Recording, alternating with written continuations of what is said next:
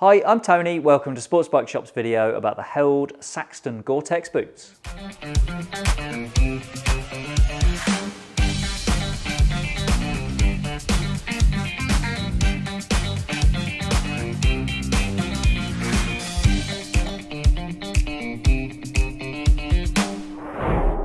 These boots are for riders who want a pair of boots that will fit into everyday life and not make them look like they've just arrived fresh from their latest ride out.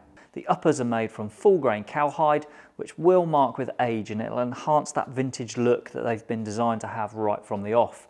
They're reinforced around the toes and the heels, where there's also an extra layer of leather. There are fiberglass inserts on either side of the ankle to add some protection against knocks, although these boots aren't rated under CE to provide impact protection. That's an optional test under the CE standard and these boots haven't been put through it.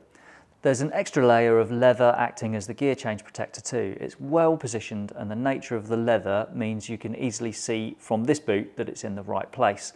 I've ridden about 150 miles in these boots on my Yamaha FZ1 Phaser and also on a Yamaha Tracer 9 GT, and that's the amount of shifter residue that's been left on the boot. Personally, I quite like having those marks, but some people might find them off-putting if they're the sort of people who want to keep their boots looking smart over time. You could say buy the black versions if you want to avoid this look, as black rubber on black leather is going to end up being equal, but there's one problem with that. At the moment, Held don't make a black version. These boots only come in brown as we record this video. So moving on to the sole, it's a reinforced Vibram sole. It's reassuringly stiff for protection, but it's also comfortable to walk around in. As part of this review, I spent a day working in the office and the warehouse here at Sports Bike Shop in these boots, and I found them comfortable for general wear as well as for riding. They're really easy to put on and fasten as well, as they combine laces and a zip. Having this zip on the side means only having to tie the laces once and then forgetting about them, as you can just use the zip to get in and out.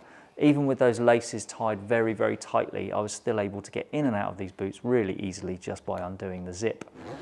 The laces on these boots are quite slippery, so I'd suggest keeping them in a double knot to keep them tied up, as having flappy laces around your foot pegs and your controls is definitely something you want to avoid. Moving to the inside, there's that Gore-Tex membrane that keeps rain out and is designed to stop your feet getting overly sweaty on the inside. I've not worn these boots personally in rain, but I've got enough experience of Gore-Tex over the years to trust that they would keep my feet dry. But what you always have to remember with a short boot like this, or any boot really, is that there needs to be an overlap between your trousers and your boots to stop water just running off the trousers and inside the boots, because there's not much that a boot can do to stop water coming through the hole at the top. In terms of breathability, I've worn these boots on some very, very hot days, and I have to say they were pretty good at stopping my feet from getting sweaty on the inside. The insoles to these boots are squishy and they're comfortable, and they can also be removed. So if you want to replace them with something thicker to improve the fit, or because these ones have lost a bit of spring over time, then it's really easy to do that. The final thing to check out with these boots is their performance in the CE safety tests. They passed the most recent CE test for boots, reaching the basic level 1 in all 4 tests. It's pretty clear just from looking at them that they're shorter boots that don't extend as far as the shin, which explains why they're level 1 in that aspect of the test. Level 2 is for full shin height boots. Then the Saxtons are level 1 in the 3 technical tests, so that's resistance to abrasions, to lateral crushing forces, and also to cuts. My experience of these boots is that they're comfortable for both riding and for everyday life. I was quite happy to wear them. There's always a compromise on protection for running a shorter boot like this, but really that's down to every individual rider to make their own decision on how much coverage and protection they want. So finally, let's talk about cost. These boots arrived in late summer 2021 with a recommended retail price of £254.99.